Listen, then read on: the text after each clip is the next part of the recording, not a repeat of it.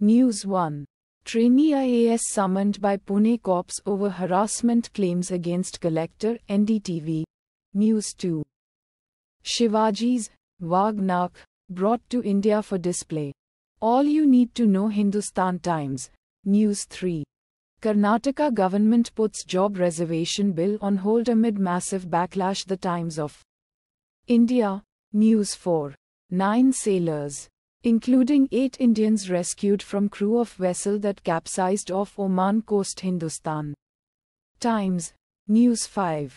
Video. Son of Sharad Pawar's party leader, allegedly drunk, crashes SUV in Pune. NDTV.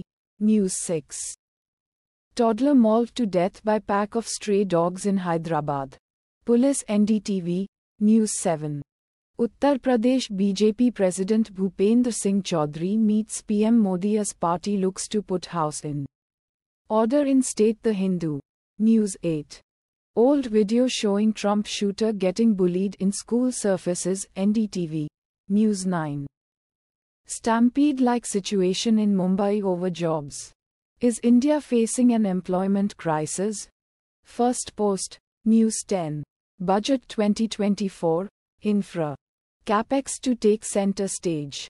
New tax regime could be incentivized, says Sneha Poddar of MOFSL. Stock market news. Mint. Automatically generated.